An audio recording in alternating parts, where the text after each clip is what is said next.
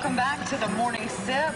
We've been through so many workouts today. We have. What have we done, Jade? We started off on the rowing machine, then we got on the treadmill, then I worked my triceps, then we went to spin, then we went to your Pilates class. Now we're here at the pool, but Jade, I swim laps. I'm a competitive swimmer. This is not the pool I'm used to. I know. I just love it. Yeah, this group of ladies here, they're doing some therapy on their own, and I just want to hop in the pool with them. I know, yeah, water is really a great way for people who have had injuries, muscle problems. It's because you're just almost weightless in the water, and it's a great way to do just low impact movements of your body. Yeah, and that's what's great about the YMCA. You can use the Y to, get buff if you want to, or even just use it for therapy, for rehabbing purposes. Yeah, and like Jared Miller, we were speaking to the CEO of the YMCA earlier. She was telling us, that the veterans, there was one vet here that went from a wheelchair and is now walking because of all the therapy he did with a trainer here at the Y. Yeah, they do so much more than just the gym that we saw, the classes we were talking about. They also serve children. Yeah, they're really involved in the community, and so far this year, they've actually served 71,000 meals and snacks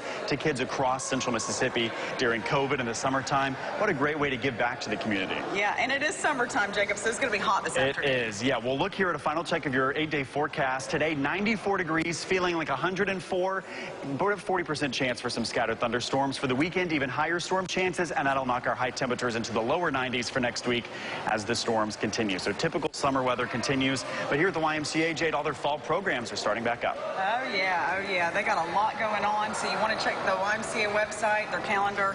So much in store, but these pools, they're indoors, so that's what's great. You can use them around the year. Exactly. And if you missed anything that we did this morning, all of our workout techniques, we spoke to Jared Miller, the CEO here of the YMCA. All that's going to be on our website, WJTV.com, later on this morning under the Morning Sip tab. Yep, and now we're going to leave you with Living Local.